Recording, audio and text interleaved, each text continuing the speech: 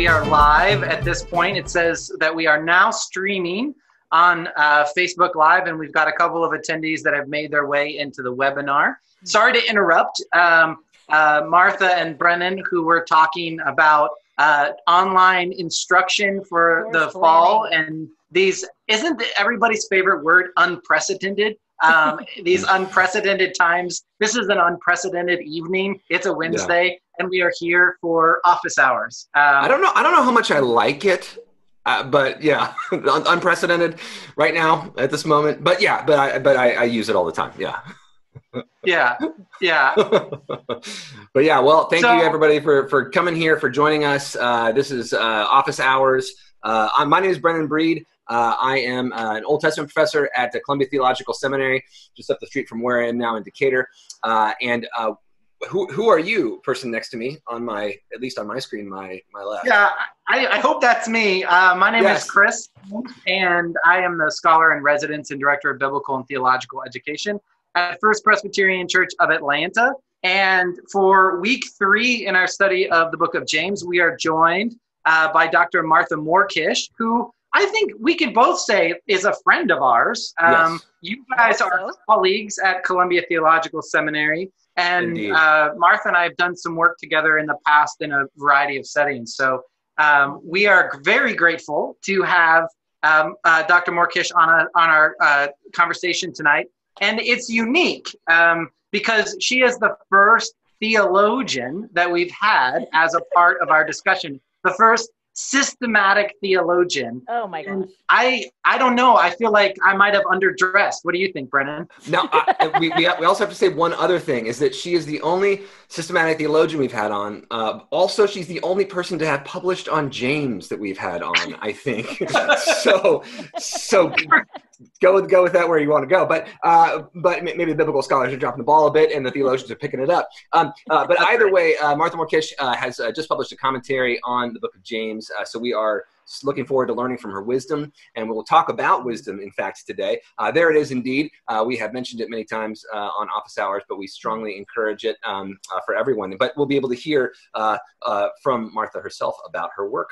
So Martha, we usually start office hours by asking a pretty general question, but something that kind of lets us get a sense for who you are and what you bring to your reading of the text. And that question is, what are one or two kind of hermeneutical principles or interpretive principles, some assumptions that you bring with you to the reading of the text that you might want to share with us today? Things that kind of inform who you are and what you make of texts. Yeah, thanks. And thanks really to both of you, Chris and Brennan, for inviting me here. It's a little bit of I come with some trepidation, right? Coming to speak to two biblical scholars about a biblical text, but here we are. So you do know more than us about it, so. That's correct. You keep saying that. We'll see. But when it comes to hermeneutical presuppositions, when it comes to scripture in general, I come as a self-identified practicing Reformed theologian, which means both of the things I'm going to say come broadly speaking from kind of Reformed theological, that world. One of them is that it tends more toward coherence, and one tends more toward diversity. So let me say that overall. First of all, I do carry a conviction that there is some kind of coherence to scripture, broadly speaking, as a whole, and that coherence has to do with the conviction that scripture witnesses to God's activity over time with the covenant people, and most clearly then in the person of Jesus Christ. So a sense of coherence in covenant history, and most clearly in Christ. Those who know the name of Karl Barth might sense here that I have a little bit of a Barthian bent, at least insofar as I do have the sense that when we need a norm to help us to interpret scripture, Christ is, for me, still the clearest norm for trying to adjudicate how to read a text. That is to say, in Christ we see God's love for the world most clearly embodied, And therefore, that enables us to read other texts that might not express that quite so clearly. So there's a kind of coherence there and a kind of Christological center. At the same time, I also believe that Scripture is a place where God speaks by the power of the Spirit in a way that is living and that changes over time and that speaks differently to different communities over time. And so alongside of that kind of coherence and that Christological center, I also carry a hermeneutical presupposition that Scripture is not going to speak the same way. God is not going to speak the same way to everyone in every place and every time through Scripture. So there is the Holy Spirit is at work in surprising ways, and it means, therefore, for example, in reading James, became really important for me to listen to the voices of interpreters of James who are from different communities. People like Margaret Amer, who is reading James from a diaspora lens, through the lens of migration, or Elsa Thomas, who is reading James particularly through a Latin American liberation lens. Right, so I think it's really important as an interpreter to engage a variety of other audiences and other readers when I'm reading Scripture too. Great. That's awesome. And I think even the diversity in some ways, for those that watched last week, picks up on some of our discussion about how Paul and James pick up on the tradition of Abraham in a bit of a different way. And yes. If there was only one meaning to the story of Abraham, we would have to say, well, is it James or is it Paul? But since there is this diversity or plurality of meanings and the ways in which people can make meaning out of the text, we can say, oh, they're both right. They're doing different things with this story. I love that. So we want to talk just briefly about your recent work on James, which I've already shown. And for those of you that haven't checked, it out yet, and you need a reason to, in Martha's discussion of James chapter 3, she mentions the movie Mean Girls, the Broadway musical Hamilton, and the cult classic Lord of the Rings, all in a discussion of James chapter 3. So if there's no other reason than because she talks at 2 pages about Hamilton, then you need to go get it. So what was it like for you? What was it like for you as a theologian? Writing about a New Testament text, in particular, a New Testament text like the book of James? Yeah. Yeah. Well, I mean, the first thing it felt like was really daunting, right? The first thing was I was deeply aware of entering into a discourse that was not my native land, if you will. I mean, yes, I read the Bible, right? But as a theologian, I don't typically spend my time focused on a particular text, resting with just that text for an extended period of time, right? So as a theologian, I typically would begin with something like either a situational question or a broad category question, right? How do we interpret Jesus's death, for example, as salvific, right? That's a typical theological question, conceptual question, and then I go and look for resources to try to think about that. To do this work was, in a way, at the beginning at least, it felt really almost the opposite of what I usually do, right? So just to say, the task was, here's a book, and interpret this book for today. It felt like a really, really long sermon, or lots and lots and lots of little sermons, right? Which was actually, after I sort of adjusted my mind, it became really exciting and refreshing, and I learned so much about this curious little, what I've come to call a kind of minority report in the New Testament, unlike, in many ways, unlike any other book in the New Testament, and to discover this kind of renaissance of interpretation that's really emerged in the past 20 years or so in James studies, led by people like Luke Timothy Johnson, Chris's professor, who has really forged some new ground in interpretation of James, challenging some former interpretations. And it led me to see how things like what might seem like arcane debates about genre and dating actually have really important theological implications. These are not insignificant questions. So that was important to me to kind of begin to get a glimpse of what I've become convinced is likely emerging from an early first century kind of Jewish Christian community at a time when there really is no hard boundary between Jews and Christians, when all Christians were Jews, right? Jesus followers were Torah followers. There's no evident tension in James between those two communities, and therefore some scholars think this might actually be a glimpse into what later patristic authors call the Ebionites, this mysterious group that gets referenced and condemned a couple of centuries later. But I've begun now, when I think about those early Christological controversies, I now think about James, and I think, oh, this might have been part of what was going on, and I'm not going to be so quick now to condemn the Ebionites because I have an idea about where they might be coming from. Yeah.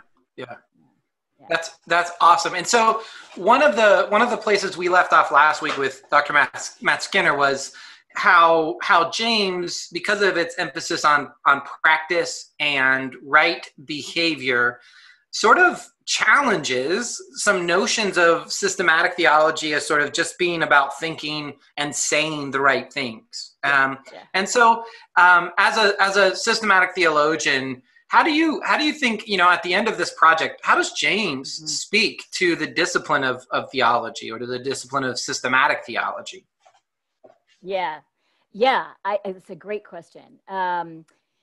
So I like very much what Matt said last week about that, and I think for sure if systematic theology means something that has nothing to do with actual lived embodied ethical behavior, then James is not for that. And neither am I, really. So whatever I do as a theologian, I hope I don't do that. But he does therefore offer a caution to that, right? And he offers another kind of caution too.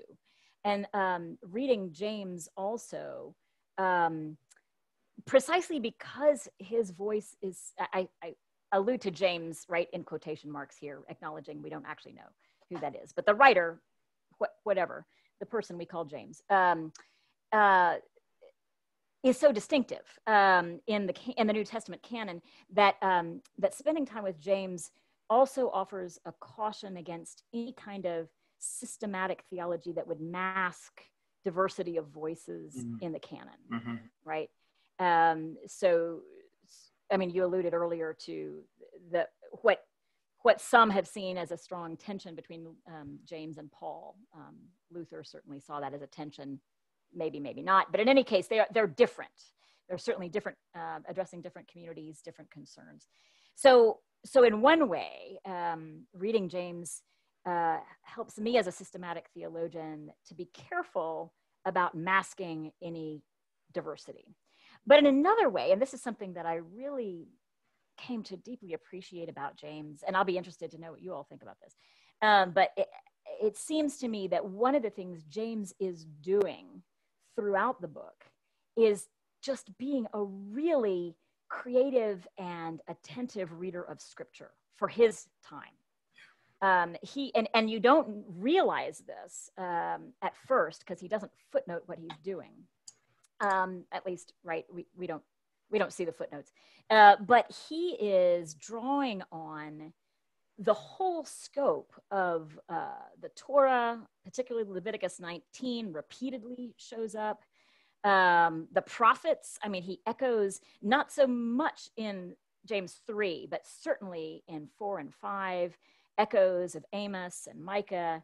And then also, as Brennan has pointed out already, the wisdom literature, Proverbs, Ben Sirah, and in a really evocative way, James shows me as a systematic theologian what it looks like to broadly embody, imbibe, internalize, and interpret the whole breadth of what was for him write scripture for his time, for that situation.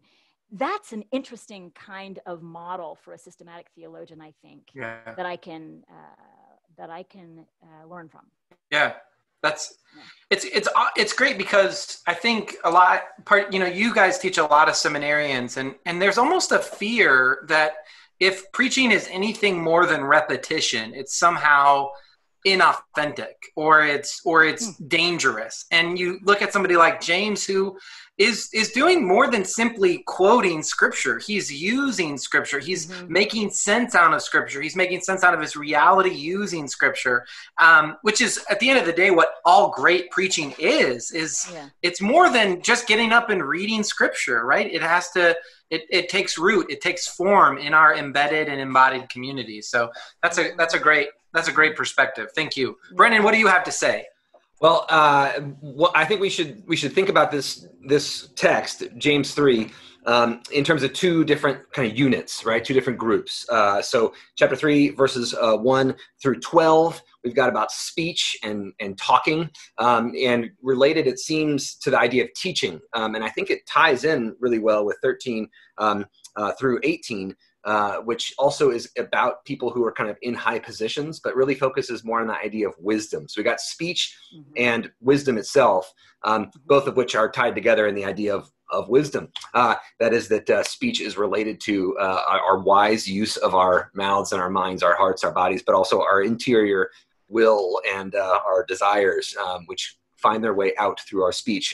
Freud knew this well, several millennia after James, the idea that the truth will find its way out, right? Brackish water doesn't come from clean springs, right? But in any event, so Martha, this text begins, this section of James begins with this kind of abrupt transition to teachers, the idea of teachers.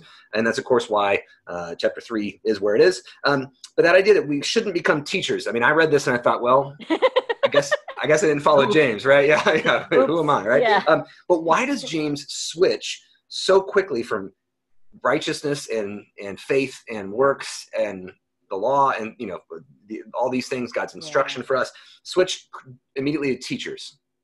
And what do you take from that? And why is teaching kind of framing this whole part of the letter? Yeah, no, that's a really interesting question. So why the transition from 2 to 3? I think that there is a link between where he's just been focusing on faith and works. Faith without works is dead.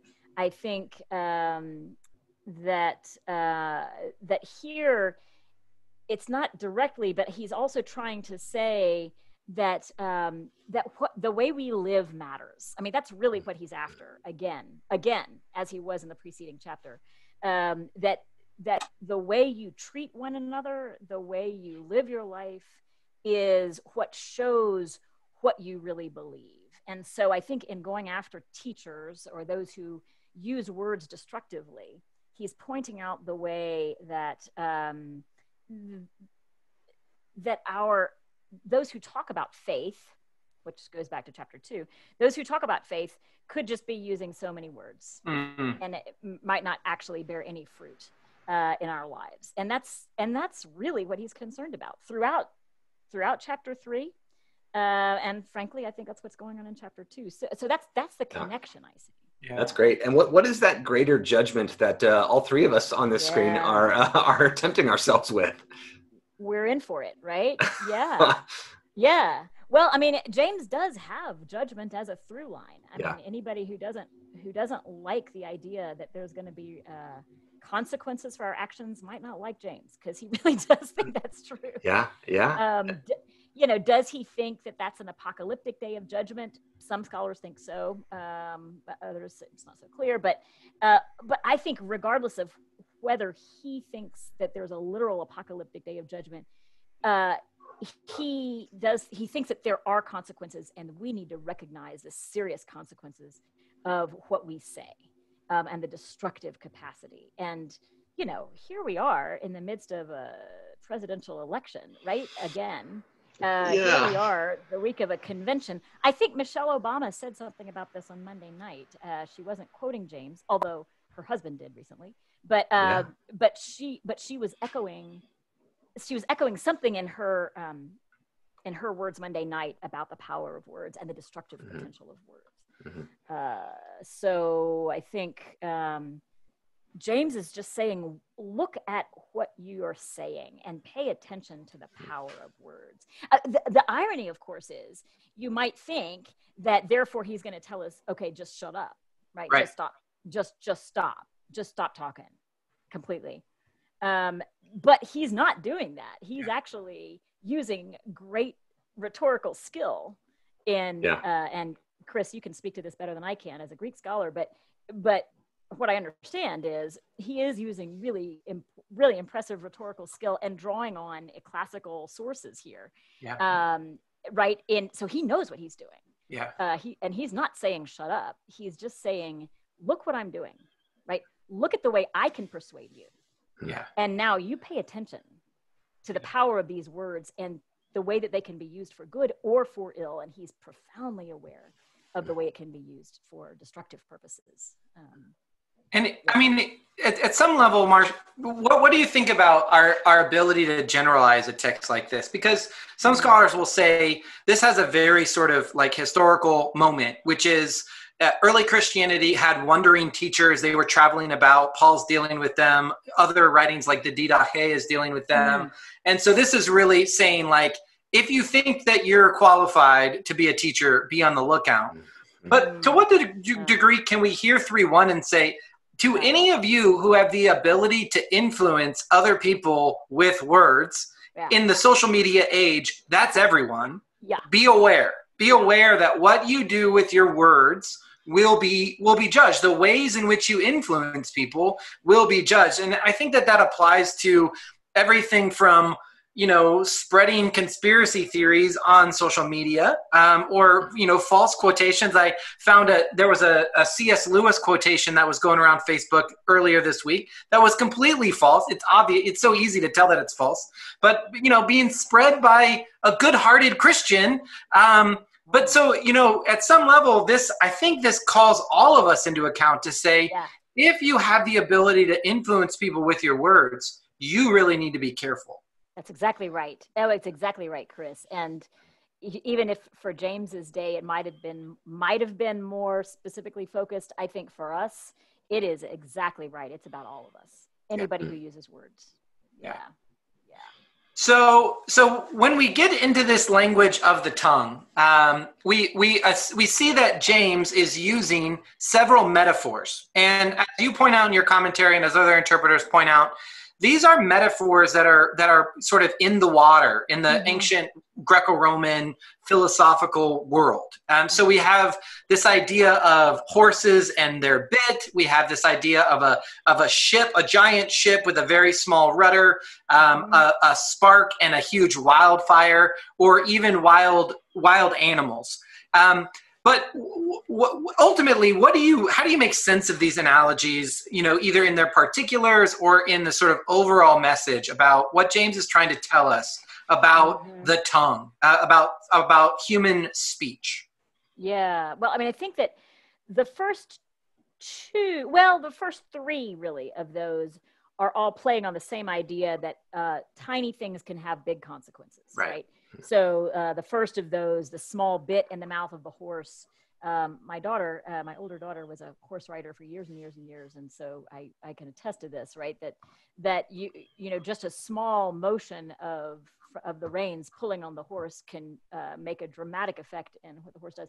So that's that analogy. The rudder is similar analogy, right? So the seafaring metaphor. The spark starting the wildfire is again, it's playing on that same idea that small things can make a big difference. The wild animal, that's going in a slightly different direction. Right. But the other thing to notice here, at least from what I understand in my reading, is that while all of these metaphors are, as you say, in the water, they're used by Plato and Plutarch and Aristotle and several classical writers.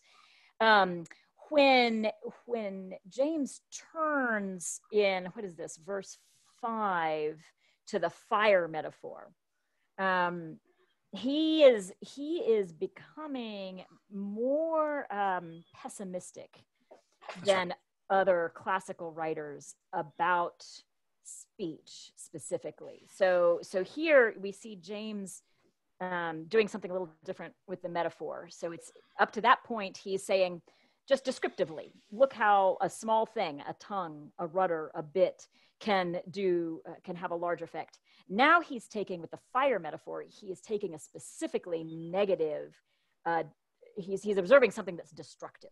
Yeah. Not something that's just neutral. Yeah. He is talking about Gehenna, right? Eventually there, that it stains the whole body. It sets on fire the cycle of nature and is itself set on fire by hell, by Gehenna. Yikes. Right? Yikes. That's not neutral. Yeah. I mean, Yeah. Yeah. And incidentally, I mean, again, I think this is so interesting. I think it was Luke Timothy Johnson who says that the use of Gehenna there gives us one clue, one of the clues that lead him and other scholars to think that this might be Early. Written in Palestine. Yeah. Right. Anyway, just interesting. Because just briefly, Gehenna in its sort of like early first century world is not hell. It's not Dante's Inferno with the demons. I mean, it is a garbage pit outside of the city where there was fire. And of course, in the apocalyptic worldview and in some other texts, that was associated with the ultimate place of God's judgment. But it's, we often do this translation. When we hear Gehenna, we think, oh, surely this is Dante's Inferno. And it's a little different. Right. It's a specific geographical location. Yeah. Yeah. Right. But at any rate, he's clearly playing on the destructiveness and the uncontrollable destructiveness of speech. Yeah. Which just seems so timely today. So clear. So true. As an Old Testament ancient Near East person, I was going to get you in here, Brennan. Yeah, come on. I love this kind of focus on speech, because we oftentimes, like sticks and stones can break my bones, but words can never hurt me. People say, I mean, that's obviously not true. Words have hurt me more than I've broken bones, and I promise that there are words that have hurt me worse than the broken bones. So all to say, like, the power of words is such an ancient Near Eastern thing too. The idea that blessings do something, or that curses have some sort of actual function. They actually do something in the world. That speech can make someone come alive, or even make someone die inside. One thing I love about James is the way he's drawing from very specific traditions of the Hebrew Bible. I mean, so like the being made in the likeness of God, which is not found all over the Old Testament, but it's kind of drawing specifically from Genesis 1, which is really neat. And just a cool twist in the argument and in the theology there. But also he's drawing from these very deep and broad traditions of ancient Near Eastern wisdom. So, I mean, I just pulled this up kind of randomly, but this is a Babylonian text, the Councils of Wisdom from 1500 BC. And it says, "Let your mouth be controlled and your speech guarded. Therein is a person's wealth. Let your lips be very precious." So the idea that your everything you say has the ability to produce money for you or make it go away, right? Let insolence and blasphemy be your abomination. Speak nothing profane, nor any untrue report. A talebearer is accursed. Just that idea that it brings some kind of actual judgment. The part of that ancient Near Eastern wisdom idea that the world is actually the God in Israel, or the gods in the ancient Near East, have created the world with patterns in it. And if you pay attention to those patterns, you can kind of manipulate how your life turns out. So I love seeing James's looking at nature, these things in nature, coming from Greco-Roman sources, but also that kind of broad idea of the power of speech also coming from his ancient Near Eastern theology. I mean, I look at Proverbs 15, which starts, "A soft answer turns away wrath, but a harsh word stirs up anger. The tongue of the wise dispenses knowledge, and the mouths of fools pour out folly." And then verse 4, I love this one. "A gentle tongue is a tree of life, but perverseness in it breaks the spirit, the nefesh, like it breaks yourself, your whole being. But the idea that like good speech is a tree of life, and so connecting it to the very idea of wisdom herself, which we would say in the Israelite tradition that she is a living being, that actually is kind of the principle, of everything making sense in the world, that God created the world even through. It's beautiful. Yeah, go. No, well, one last stop on the way is that people have noticed that like Proverbs and Job, we mentioned this when we talked about Job, is very separate from the idea of Torah. There's not a whole lot of conversation about like Moses. Moses doesn't show up in Job. Moses doesn't show up in Proverbs. Moses' laws, the particularity of the commandments to Israel don't show up in those texts. But in Sirach or Ben Sira or Ecclesiasticus, all three names refer to the exact same book. A book written about 175 or so BC in Jerusalem by a wise person, or maybe it's a collection of wise sayings under the name of this person, Ben Sira. But he talks about how wisdom herself, this personified wisdom, you could read about in Proverbs 8, she created the universe with God's help, but that this becomes the law. And so in Sirach 24, verse 23, all this is, he's talking about wisdom herself. Wisdom is doing the same things she does in Proverbs. She's setting tables and inviting people in and teaching them things.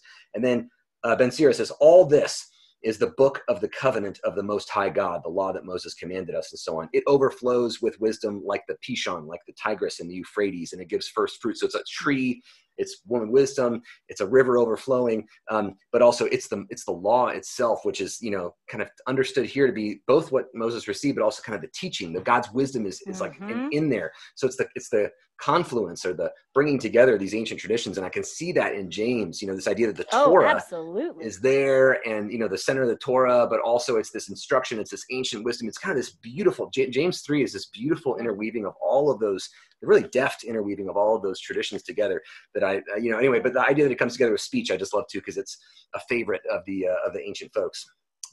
Sorry, I went on there for a little while, but what were you going to say, Martha? I'm sorry, I interrupted.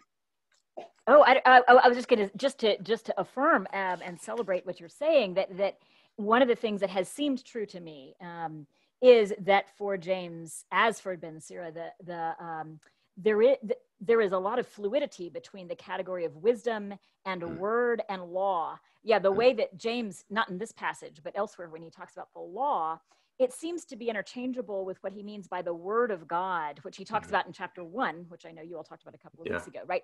The word of God is what gives us life. It becomes implanted in us. It bears fruit. And then you've got the whole image of the fruit-bearing tree, which connects us to wisdom again. Yeah, right? Woman wisdom, Here, woman wisdom, but here too in chapter 3, you've got the theme of the words, which can tear down, but can also bring life, right? Can also bear fruit. And that's the category of word, but it's also interwoven with the category of wisdom. So those things are all interwoven. And how God creates by word in Genesis 1, and here the power to create by word, but also the power to destroy too. Yeah. Deeply, and you hear echoes also of Psalm 1 along the way, right? Of the trees planted by streams of living water, bearing fruit.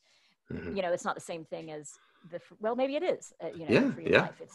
It's all there. It's all. Yeah. But the other thing I was going to say, Brennan, you mentioned just in passing, and I didn't want to let this go.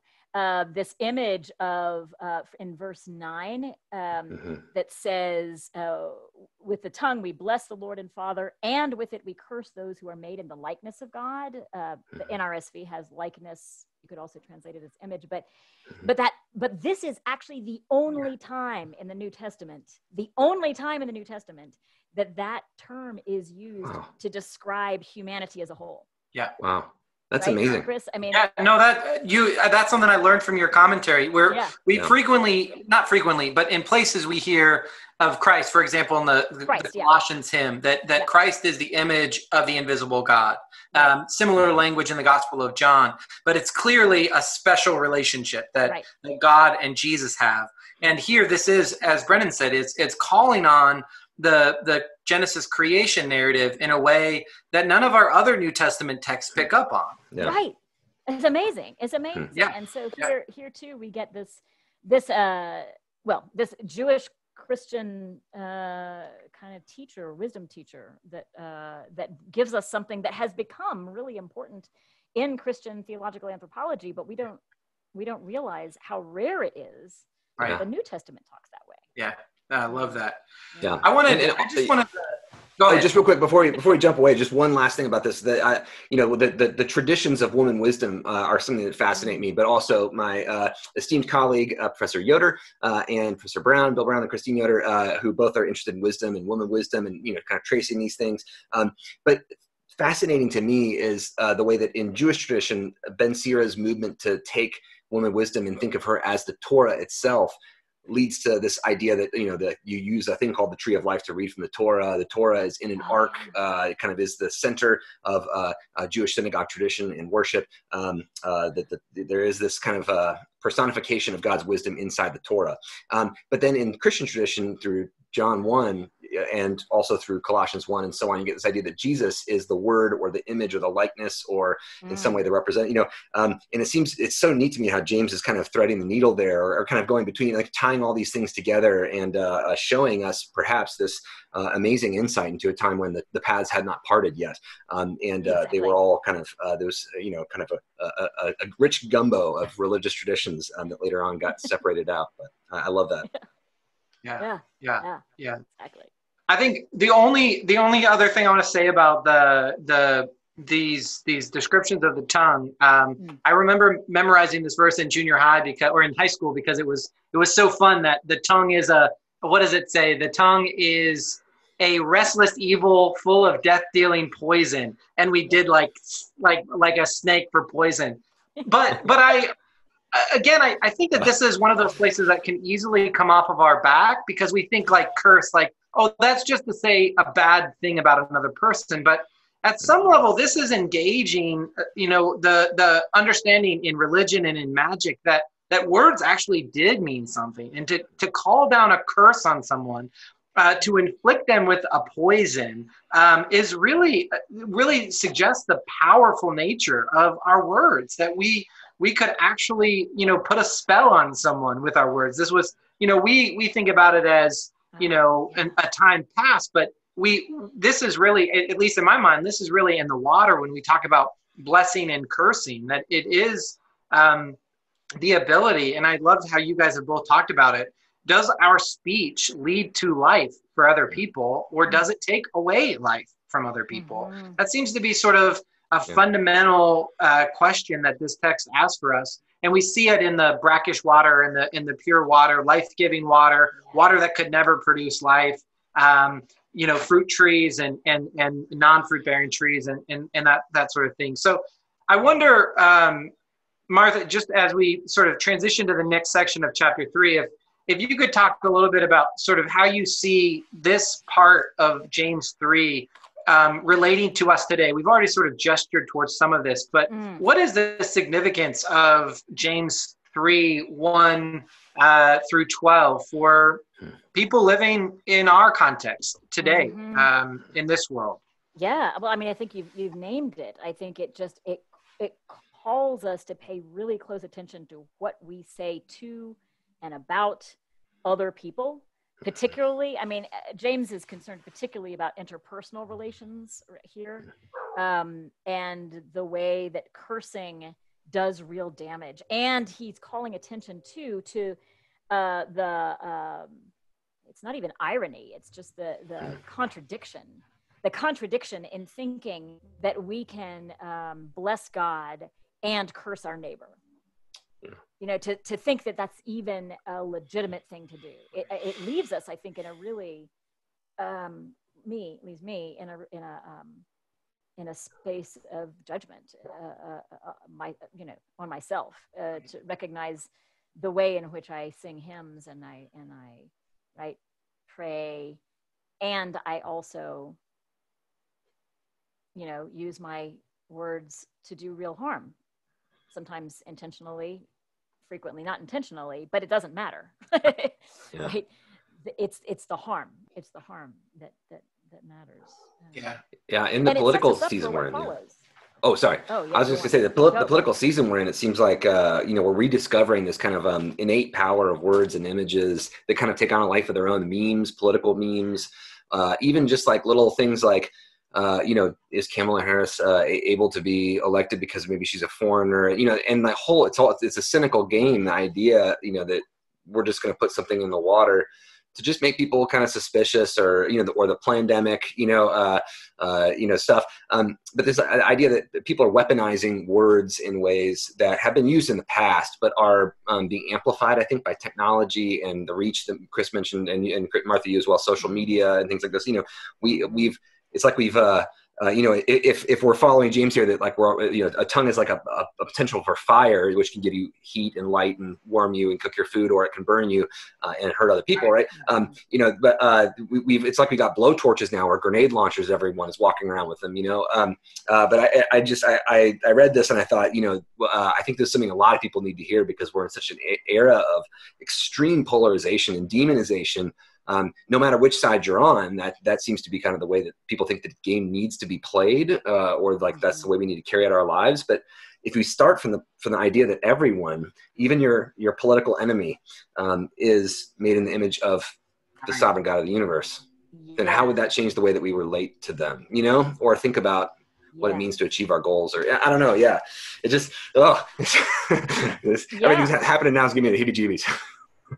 Yeah. It's not comfortable. I mean, James is not trying to make us comfortable. I think for sure. Well, and I think it's right to say that this didn't start with the 2020 election or the 2016 election. We can't put blame on one political party or the other. Right. But the degree to which we have become very comfortable, and I think this is especially true in social media, we've become very comfortable with the dehumanizing language. As soon as you describe another group as thugs, or as idiots, or again, this is a place where James echoes Jesus's speech about not murder. Murder's not the issue. Fine, you don't murder people, but you're doing the same thing when you call somebody else a fool. That is the violence of our speech. And again, this is a place where reading James in the 21st century, I am so convicted with how easy, how natural it is for me to just say, oh, my opponents are, subhuman, essentially. And I would say it in much more eloquent, beautiful language, because I'd be, stealing something from Brennan. But essentially that's what it is. And so this is a place in James where I find myself coming back to again and again as a point of clear challenge. I agree. Yeah, it never gets old. All right, so let's move on, Brennan and Martha, to the second half. Well, it's not even half, it's 6 or so verses in James 3. And it picks up this language about wisdom. And so I'm wondering, again, since we've already recognized, Martha, that you are the only expert in this room tonight, if you would sort of trace us through this argument, like what's the basic contours of these two forms of wisdom that James is talking about, and where do you see the sort of the major points that James is making? So at verse 13, he's in a way it's a continuation of what he's already been talking about, right? He's already been talking about use of speech. Here, though, he opens with the question, who is wise and understanding among you? So he might be thinking again about those self-identified teachers, certainly wisdom, those people who think that they might have wisdom or understanding to impart. But he quickly moves to say, in response to his own question, show by your good life that your works are done with gentleness born of wisdom. So again, we're back to chapter 2, the same theme, right? That it's the works that are going to show whether or not you're really wise. Right. It's not what you say, or it's not the faith that you profess to have, which is what he was talking about in chapter 2. So he's setting up this contrast between people who might say that they believe or say that they have wisdom and those who actually live it. But then he contrasts, as you said, these two different forms of wisdom. One that is worldly wisdom, and here we have to be careful about what he does and does not mean by the language of world, but Yeah. for his purposes, he associates worldly wisdom with envy, with selfish ambition, with chaos, with violence. And he describes it as, this is in verse 15, earthly, unspiritual, devilish. And where there is envy and selfish ambition, there will be disorder and wickedness of every kind. Okay, so that's the bad stuff, right? That's the bad wisdom. That's the kind of what he associates with the world. And then the contrast is the wisdom that genuinely comes from God. And he describes this as, this is from verse 17, first pure and then peaceable, gentle, willing to yield, full of mercy and good fruits. There's that language of fruits again, without a trace of partiality or hypocrisy. And so he's setting up a contrast, and he's going to continue that then in the next section in chapter 4, really sharp kind of dualism between friendship with the world and friendship with God. And he's going to claim that you can't be both. Yeah. So here he's already developing that kind of dualism.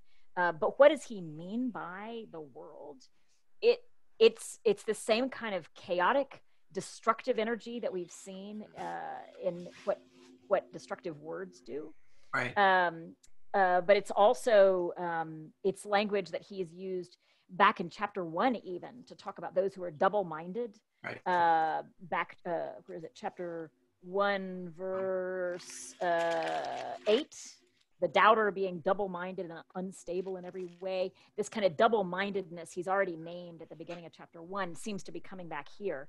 He's claiming that you can't actually, you can't bless God and curse your neighbor.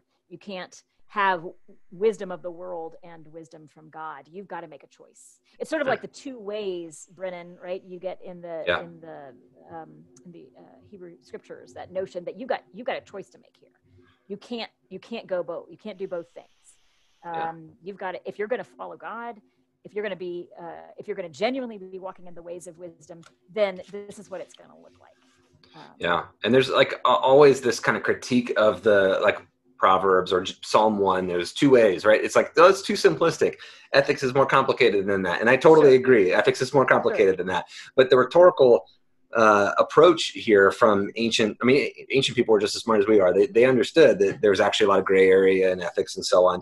But they're trying to draw this, very strict dichotomy, because there are lots of times that we use that idea that it's like, it's not so simple. If you were in my shoes, right, to justify and all sorts of bad things, and really to explain away our own guilt. Mm-hmm. I think James, and he's using that kind of rhetorical device of saying, no, there's a good and a bad way here. And you're either doing the good or you're doing the bad. You can't be doing the bad and the good at the same time. So in any event, I think that is really important. That's challenging to me too. Just the idea that like, I try to think, I got a little bit of worldly wisdom over here and I'm doing the smart thing with like, whatever, my career, my money, my, whatever, like I'm like playing the game smartly, and I love Jesus. And it seems like those, you're being told that those are actually at odds with one another, trying to figure out how to have the best life. Right. That would be kind of for yourself or something. And I love how that ties back to what he says, religion that is pure, right? At the very end of chapter 1, verse 27. Religion that's pure and undefiled is this: care for the orphans and the widows in their distress, and keep yourself unstained by the world, which to me, I think that ties here very clearly, that this kind of earthly, unspiritual, devilish, disgusting kind of wisdom that's going to make you double-minded or something. Yeah, and I think we have to be careful here, just that some of that language, even that language of purity, we do want to be careful here, not to associate that with some kind of simplistic anti-body morality, right? That implies he's not talking about that we have to just simply deny the body. We have to get away from this material world. That's not what he's talking about. Right. He values bodies. He values caring for people and their physical needs, clearly. But what he's talking about is, he talks repeatedly, it's envy, it's selfish ambition. That's like at the core of what he's concerned about.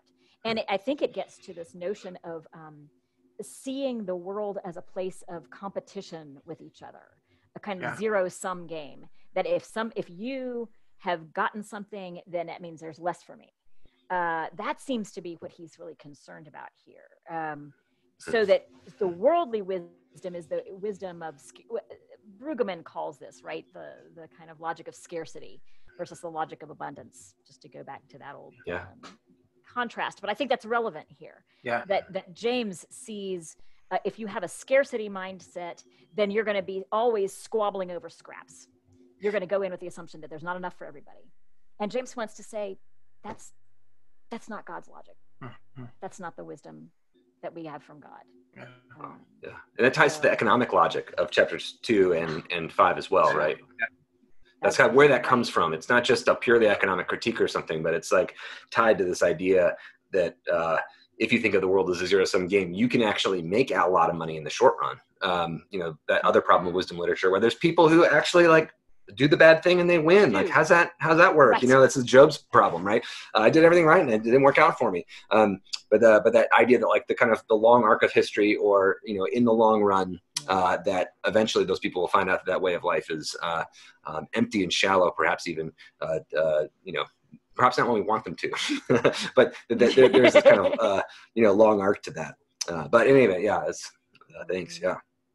Mm-hmm. I love that James, and it's a surprising thing for me that James defines wisdom by behaviors, right? That wisdom is going to be shown. Because I think the traditional, we associate wisdom with our big giant heads, and James is saying, no, wisdom is you show that you have wisdom by living rightly, and so that when the wisdom of the world, the way that it manifests itself as being worldly is that it is disorder, it's envious, it works towards chaos and violence, we might even say. Whereas the wisdom that is from God, this wisdom that originates with God, again, not in a material dualism, but more of an ethical or moral dualism, shows itself in things like peace and peaceableness and gentleness.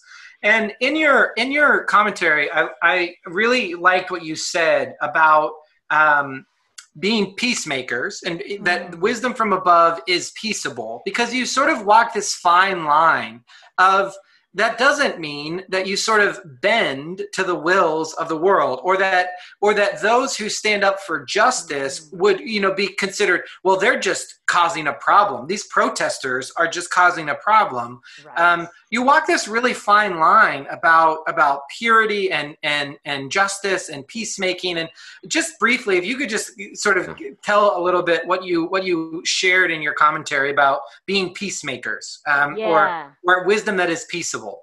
Yeah, thank you. And here I have to give the credit to Margaret Amer, our colleague who teaches at Austin Presbyterian Seminary, who has written also extensively on James. And one of her books is on Frederick Douglass's use of James, and particularly this verse 3:17, the wisdom from above is first pure and then peaceable, gentle, willing to yield.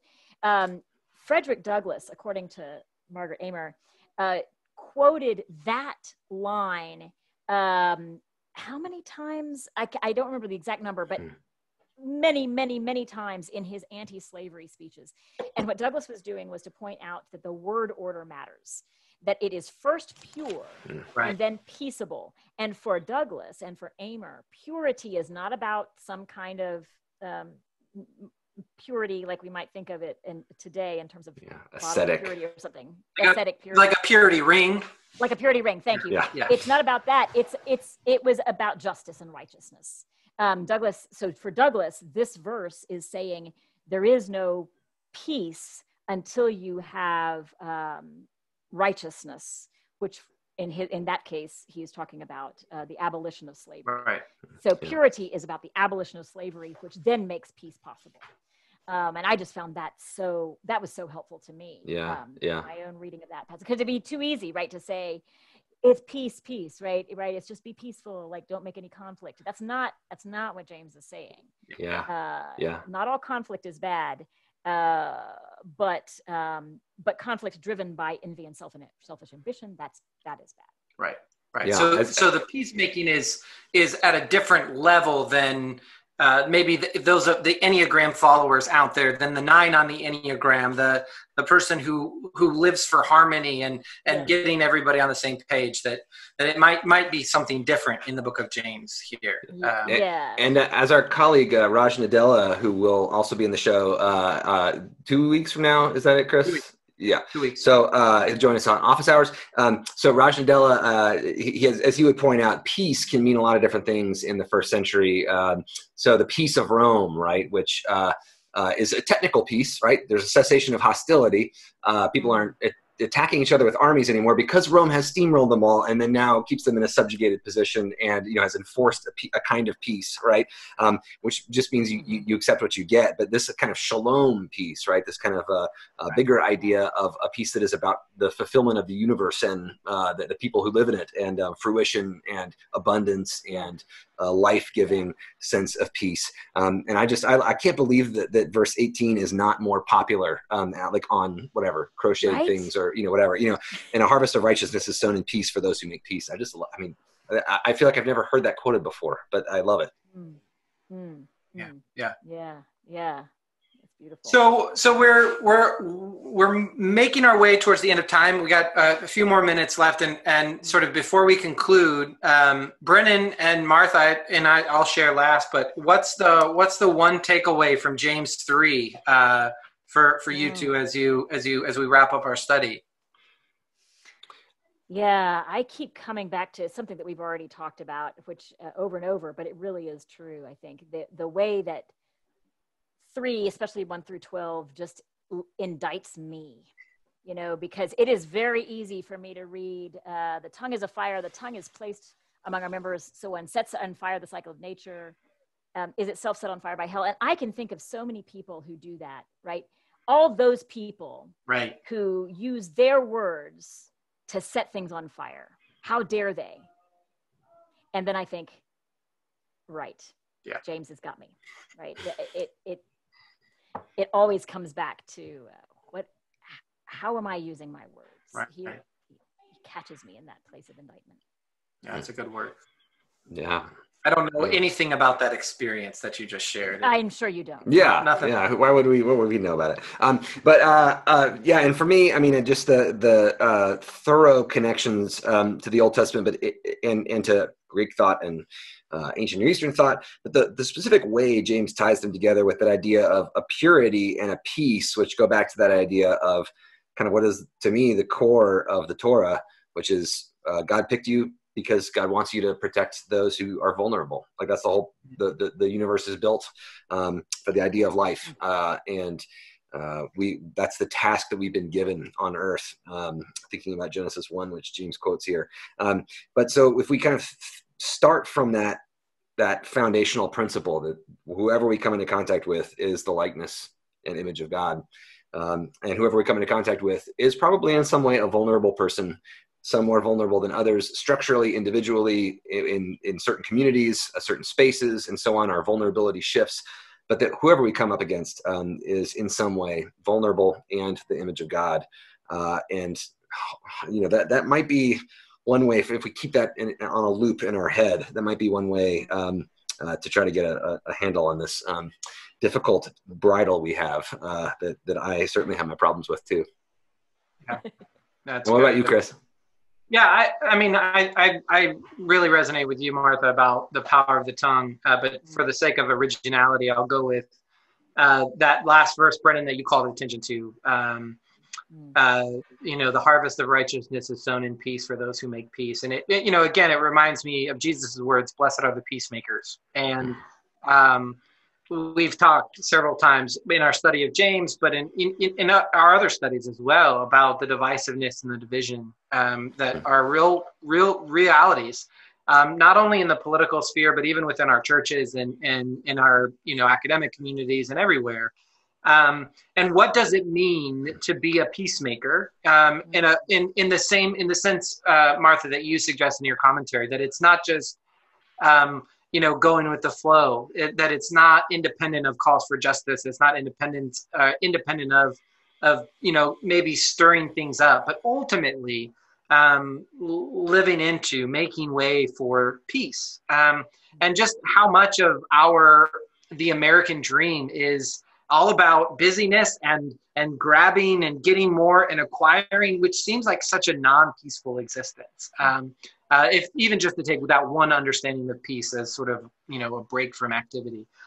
So I'm challenged to think about, what does it mean to be a peacemaker? What does it mean to work for shalom, for just a general sense of wholeness and well-being. So yeah, I'm feeling you on that. Yeah. Okay, well, Brennan, Martha, we are at 8 o'clock. This is the earliest that we've reached a conclusion on our study of James. But thank goodness, we're getting better. It's because we had an actual we have always had experts. Right. We had somebody who published on James who could really help us, on the path. Tailor the conversation. Yeah. That's right. So next week, we will continue our study with James chapter 4, and we will be joined by the Dr. Angela Parker, who is an assistant professor of New Testament at McAfee School of Theology, which is associated with Mercer University, just up the road from you guys, in the, at the 285-85 mix, and a place that I know really well. I taught there for 2 years, and so know some of the faculty and students who have come through there. So this will be my first time meeting, Angela, as much as we can meet on Zoom, but I'm excited. I've heard great things about her as a scholar and a teacher, and so we're thrilled to have her on with us. So please come back next week at 7 o'clock Eastern time for office hours on James chapter 4.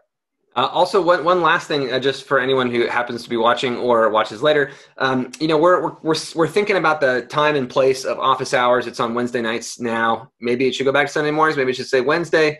Also, what do we want to do next? What kind of book should we, or what kind of topic or whatever should we study next? Let us know what you think, and we'll be looking forward to hearing about that. Martha, thank you so much for your precious time and your wisdom, which you are always willing to share, and I'm so grateful for it. Thank you so much, and bye, everybody. Yeah. Bye, everyone. Bye.